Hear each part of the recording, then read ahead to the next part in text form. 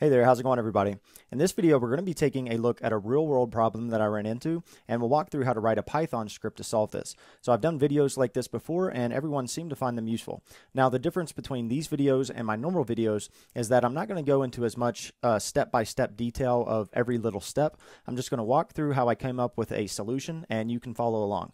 So here's what I want to write a script to do. So some of you may not know this, but for anyone who contributes to this channel through Patreon, I list everyone on my website's contributors page as a small way of saying thanks. Well, the problem that I'm running into, and it's a great problem to have, is that the contributors are getting up into the numbers where it's hard to keep track of who I've added to the site and who I haven't. So I want to automate this process with Python so that I don't ever miss anyone. And luckily, Patreon provides a downloadable CSV file of all the contributors, which will make it easy to automate this process. So if you don't know what CSV files are, it stands for comma-separated values. And basically, CSV files allow us to put data into a plain text file and use some type of delimiter, which is usually a comma, to separate the different fields. So in this video, we'll be learning how to use the CSV module to parse the CSV file, count the contributors, and then put their names into an HTML unordered list that I can drop into my website. So let's go ahead and get started. Now, first of all, I don't want to expose anyone's information here. So the CSV file I'm going to be using for this video takes out all of everyone's personal information, and it just has fake names instead of the real names. But other than the names being fake, this is almost identical to the file that I downloaded from Patreon. So I'm going to open up this file. It's called patrons.csv. And when I first open up this file, there are a couple of things that pop out to me when I first see this. So first of all, our first row is our headers. And so we can see that it says that the information in this file is going to be first name, last name, email, pledge, lifetime, status, country, and start. Now, I really don't know what all those fields mean, but basically I'm only concerned with the first name and last name, so that's okay. Also, I noticed that there are a couple of lines here after the header that aren't actual data. It's just a line explaining the people below this line are the ones who've said that they don't mind being listed on the website as a contributor, and then it looks like the actual people start on line 5 here. Now on Patreon, you can also opt out of rewards. So there's likely a line in this CSV file that is a cutoff for people who said that they only want to contribute but don't want to be listed on the website. And actually, if we look down here at line 35, we can see that cutoff point where it says that the people listed below this point do not want the reward and don't want to be listed on the website. Okay, so now we have a basic idea of the data that we want to capture. So now let's go ahead and start coding this. So in the same directory, I have a blank file here called parse.csv.py, and I'm going to open that up. Now, first thing I'm going to do is import the CSV module, and you may have looked at that CSV file and thought that, hey, that doesn't look difficult to parse, so why not just use the split method on each line of the file to get that information? And it's true that you could do that, but the CSV module just makes parsing these files so much easier. So for example, if someone put a comma or something in their name for some reason, then we wouldn't want to split on that. And also the CSV module will handle new lines and everything like that, and it just takes all the guesswork out of working with things like this. So we're going to use the CSV module. Okay, now I know that my end goal is to output an HTML unordered list. So I'm going to create an HTML output variable and set this to an empty string for now, and we'll populate that as we go. And I also know that I want to capture all the names of everyone that I want to add to that output, so I'm going to create an empty list of the names. Okay, so now let's open up our CSV file just like we would open up any other file. So we're going to use a context manager here, and we're going to say with open, and this is called patrons.csv, and we want to read this file, so we're going to pass in an R there, and we'll just call this a data file. Now I'm going to show you two different ways to parse the CSV file. First, I'll show you the most common, and then I'll show you my preferred method. So the first way we'll do this is with a CSV reader. So I will say CSV data equals CSV dot reader, and now we're going to pass in that data file. And actually, let me make this text a little bit bigger here just so everyone can see as we're going along. I think that's better. So that reader method should have parsed the CSV file and put the data into our CSV data variable. So let's print out what we have so far to make sure that it looks right. So I'm going to come down a couple of lines here and just print out CSV data and run that. Okay, so right now we just get this CSV Reader object. Now you may have been expecting all of our CSV data. Now the data is there, but this object is an iterable and behaves like a generator. And what that means is that we have to loop over it to get each line. So you can either do that line by line, or you can just convert it to a list and get all that data at once. So if we converted this to a list and printed it out, then we can see that it prints out a lot of information here in list form. Now, it's not the easiest to read, but it looks like our data, so it's a good start. So now let's actually print it out line by line so we can see this a little bit better. So to do this, we can say for line in CSV data, and now we're just going to print out each line and run that. And when we run that, we can see that it is a lot easier to read. So if we scroll up to the top and look at the first two lines, we can see that the first line has the headers, and we really don't need those other than to know which index each field is located. So the first name is at index 0, and the last name is at index 1. And it looks like the second line is the line telling us that these names we want to put on the website, and then the third line is the first person with the name John Doe. So we really don't need these first two lines here. We just want to get the names of the people. So if anyone has seen my video on generators, we can actually step over values in an iterable by calling next. So let's call next on our CSV data twice before printing out this loop. So we'll just say next CSV data, then we will copy that and paste it in again. Now we don't need to capture the output from these in any variables, we just want to throw them away. So now if we run this and scroll back up to the top, then we can see that now our first line is the first person of John Doe. Okay, so great. Now let's remove our print statement. Well, actually before we do that, it's not obvious why we're running next twice on the CSV data here, so it's important to comment non-obvious stuff like this while we're going along, not only for other people, but for yourself also. So you could come back to this code in a few weeks and have no idea why we ran these two lines here. So let's just go ahead and make a comment that says we don't want headers or first line of bad data. Okay, so within our loop here, we're looping over every person in the CSV file. Now remember that the first name is index 0 and the last name is index 1. So let's go ahead and add each name to our list of names that we created at the top. Now to do this, we'll say names.append. Now we want to append a string of the first name space last name. And to do this, I'm just going to use an F string and then these braces for a placeholder, and we'll say line and then index of 0 for the first name, then a space, then another bracket for the placeholder, and then index of 1 for the last name. Now, like I've said, if you've never seen a string with an F in the front like this is called an F string, and they're new to Python 3.6. So if you're not using 3.6 or later, then this isn't going to work for you. You'll have to use a regular string.format. Now, I'm really liking these F strings so far, and basically it's a much simpler way of doing string formatting. So if you'd like to see more about them, then you can watch my video on strings where I go more in depth into all the different ways to format strings. But basically, all we're saying here is that we want a string with the value at index 0 of the line, which is the first name, and then a space, and then the value at index 1 of the line, which is the last name. Okay, and now that we've appended those, let's print out all the names that were appended to that list. Since that's a global variable, we can print that outside of our context manager all the way down here at the bottom. So we're going to go down to the bottom, and we'll say for name in names, and then we will just print out the name. Okay, so this is looking good. It looks like we have the first names and the last names.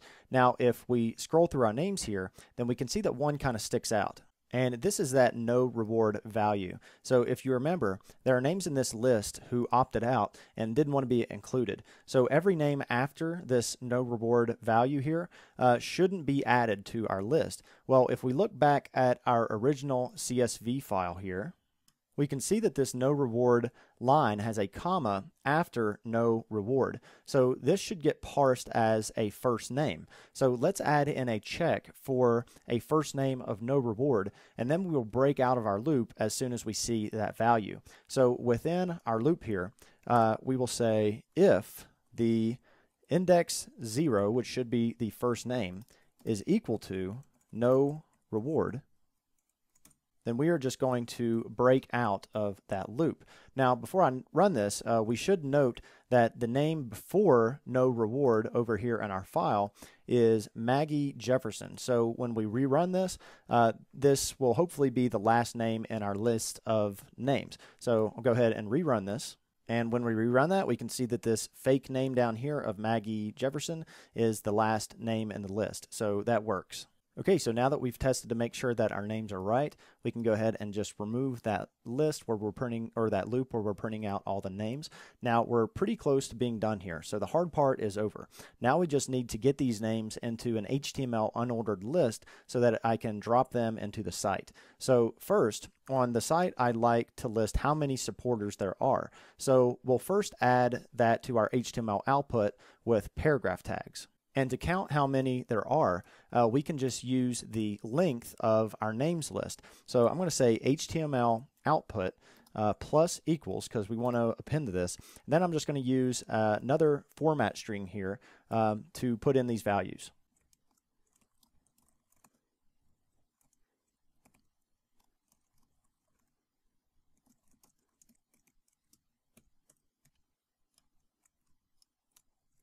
Okay, so like I said, I used another F string here, and we're using these HTML paragraph tags here that we're adding in.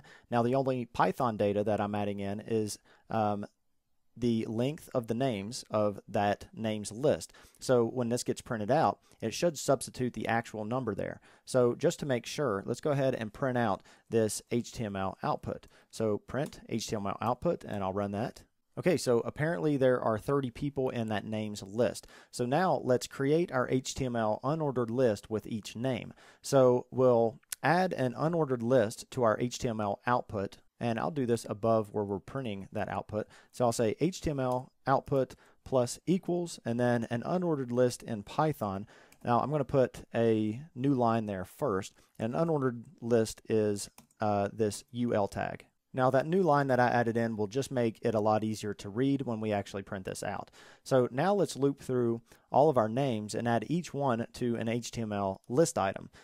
So if you aren't familiar with HTML, then don't worry about it too much. It's more about the process of just automating this process that we're after here. So right here we'll say for name in names, and now we want to add each one to that HTML output. So we'll say HTML output plus equals.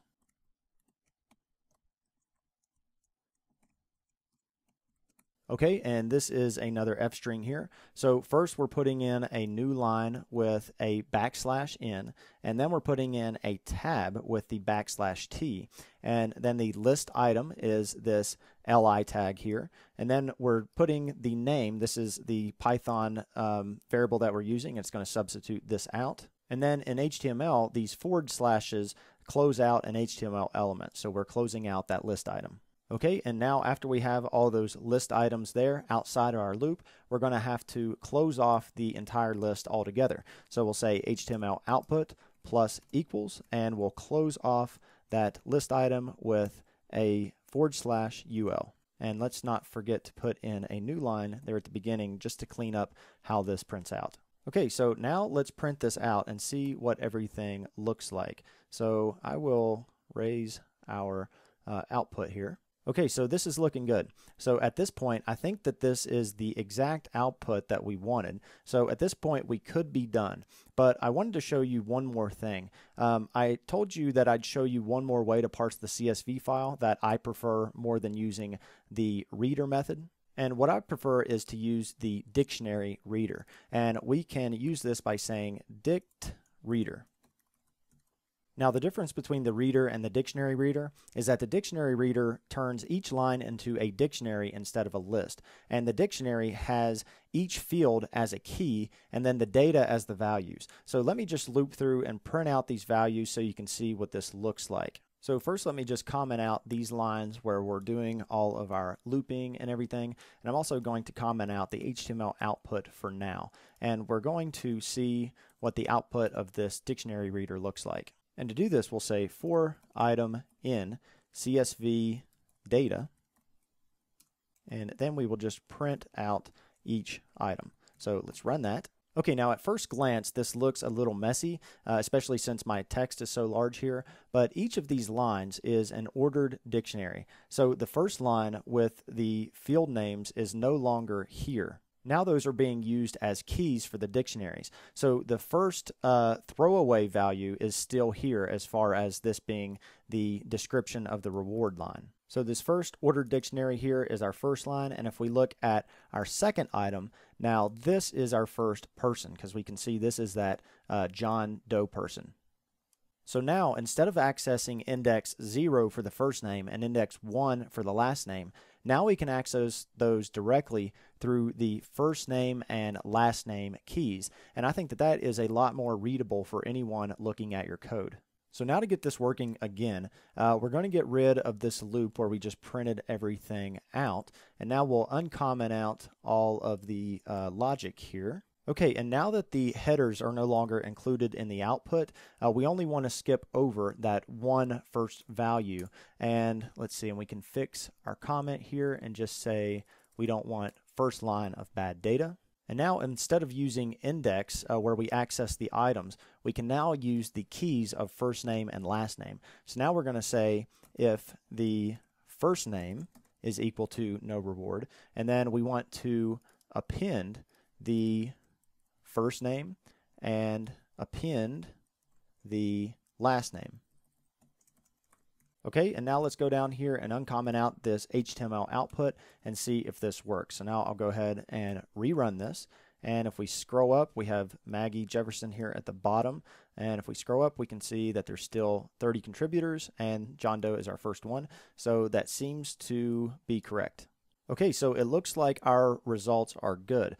So it took a little while to write this script, but now it's going to save a ton of time by automating this in the future, and will also prevent me from making any mistakes. So one reason that I like to show you all these quick scripts that can automate a repetitive task is just to show how you can save a lot of time by writing a very simple script. I mean, this script here is only 26 lines, and it's going to save us a lot of time. And I also want to show that you don't need to overthink these one-off scripts too much.